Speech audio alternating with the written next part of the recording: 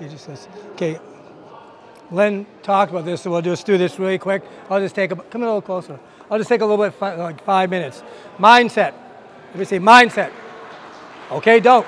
Tactics, right? Weapons.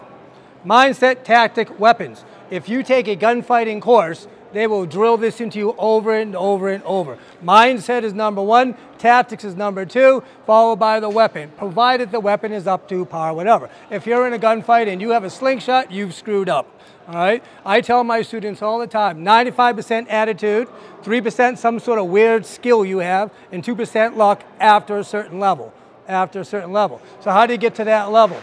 Well, Len talked about movement. Movement is king, power rules.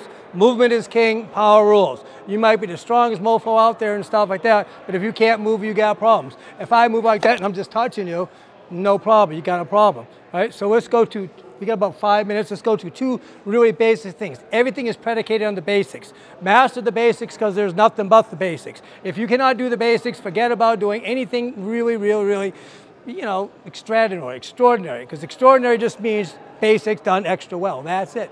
That's it. Now I'm old, I'm slow, I can't move anymore, I'm blind in one eye, and I got a bad hip. All right, so I don't go fast anymore, I cheat. I cheat like a mother, right? And the older I get, the more I cheat. So we're going to do a simple thing. Okay, predicated by quickness will beat speed every single time over a short distance. Quickness will beat speed. Quickness is how fast you can go fast. So if we're in a sparring match and, you know, I can't do that anymore. That's too far from me. I need a taxi. I need an Uber. I need to get closer up here. And at this range right here, if I'm prepared, hands up please, those are, I'm here to go, right? I'm ready to fire from here. Block it. Right? Block it. Okay. Like this. If I'm here like this and I can go off the line quick enough and hit him, I can take this man out before he can blink, before he can do anything. I am going to cheat. All right? So when does the fight start? It starts with intent and ability. I'm going to kick your ass. No, you're not, because I'm leaving. Right? I'm going to kick your ass. Oh, I believe him. He's close. I'm going to take him out right here, and I'm going to do it with quickness. How do you get quickness? You are in a set. Does everybody know what a set is? I didn't think so. A set, there is 2 points of set, let's say, in your San-Chin thrust. The first set point is here. The second one is here. So your San-Chin thrust and your technique isn't over until you're back to a set. So if I fight with this guy and I throw a punch this way and I miss and I'm back here, I am dead. I am going in the forever box. I am done, right? If I throw that technique here and I sit back here, now I can move off of it, right? I brought a paper with me that we did about 25 years ago. 5 points to power hitting, right? One of the points for power hitting is strike from where your hands are. So let me hit on this. If I have to go here and do that, I'm not going to do it. So if I'm set right here, what can I do?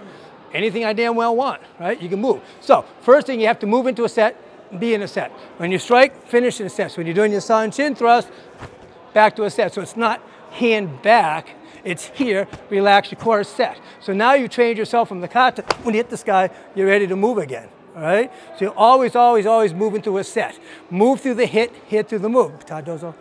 Right? Oh, shameless plug. Ty does a class the 4th Saturday. It's going to be next Saturday?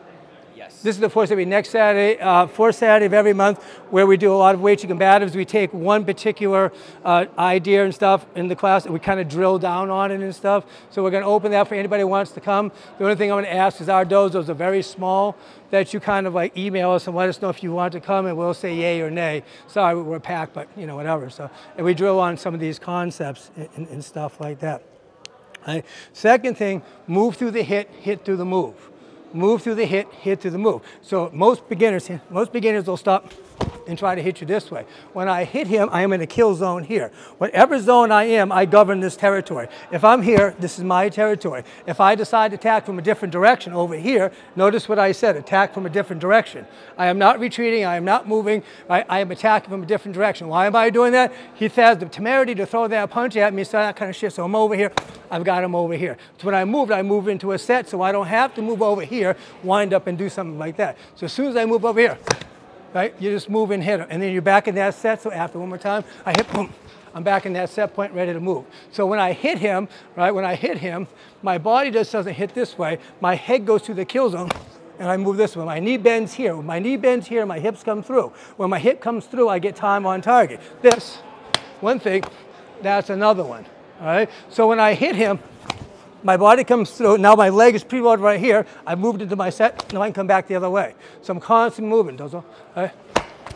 So I'm constantly moving through my technique back up my set so you can hit again. So you have to move the sit. Number next, right? Things have to happen automatically.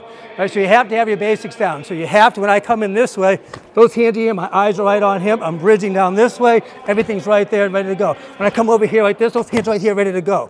Everything has to happen. So you're training, if you're going to train to fight, everything has to be predicated by that. For example, I can take this technique here, this technique, right? And I can take that technique and make it this. But I cannot take this technique and make it effective.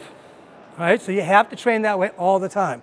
So you move through the hit through the move to the set. Right? Now, last thing, you have to do the technique, right, that's going to give you the highest percentage of working and the least percentage that when you screw up, and you will screw up, it's a fluid thing. It's a fight, man. It's not a beat down, right? It's a fluid thing.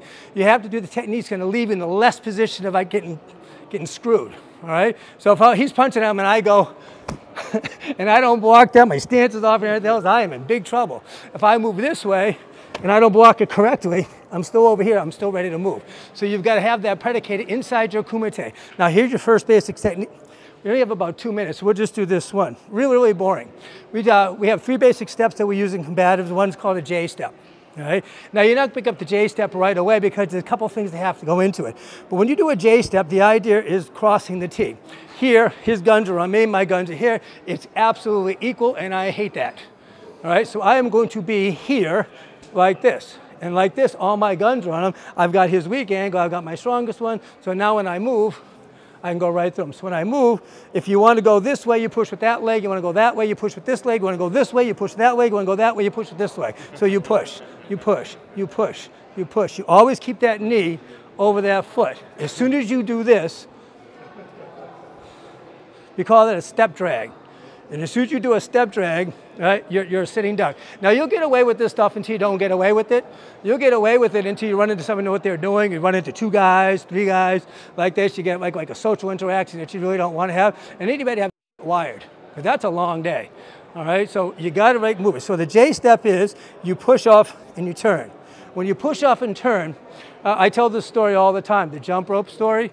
I was 4 years old. We loved ice cream and stuff. We lived in the ghetto and stuff, so we didn't get much ice cream.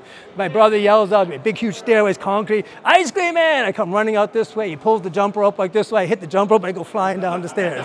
The worst part of the story is I didn't get the ice cream. Right? So when you move this way and your feet stop, see what your body does?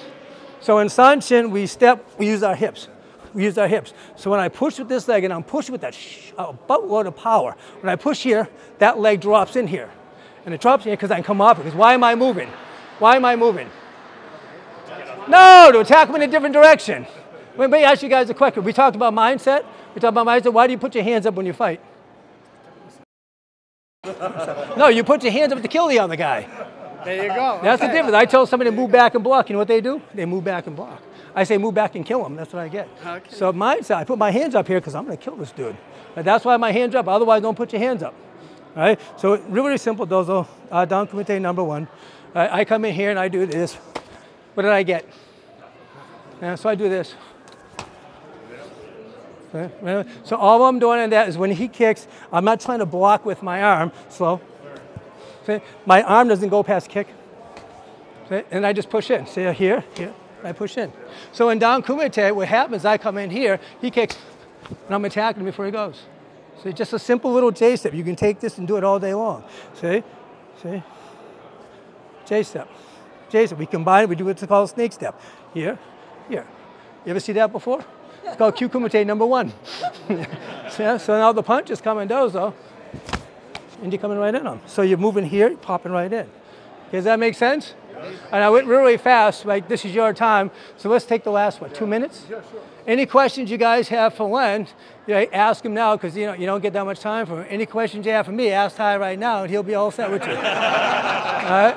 Anything you guys want to go? I went through really quick and stuff like this. Len covered all the bases. I just wanted to go and say, this is awesome, great concepts and ideas, but when you look at your training, how do I do that? How do I get from here to here? When I was younger, I was really nervous with the super senseis. And I walked up to them like, I got my courage up. Mr. Durkin, as a matter of fact. Mr. Durkin, best kicks. Mr. Durkin and Yadamiti Sensei have the 2 best front kicks I've ever seen in my life. Mr. Durkin, sir, how do I get a front kick like yours? It's all in San Chin. Oh, thank you, sir.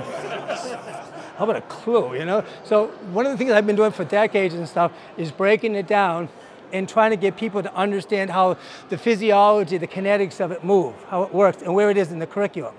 All right? I said this before, and I'll say it again. I've been saying this for the last couple of weeks. This right here is one of the truest fighting styles out there. This makes you an apex predator if you know what you're doing. All right? So again, it's everywhere in there. I don't make this stuff up. I'm not that smart. Right? It's all inside the curriculum. All right. Any questions for Len or Ty?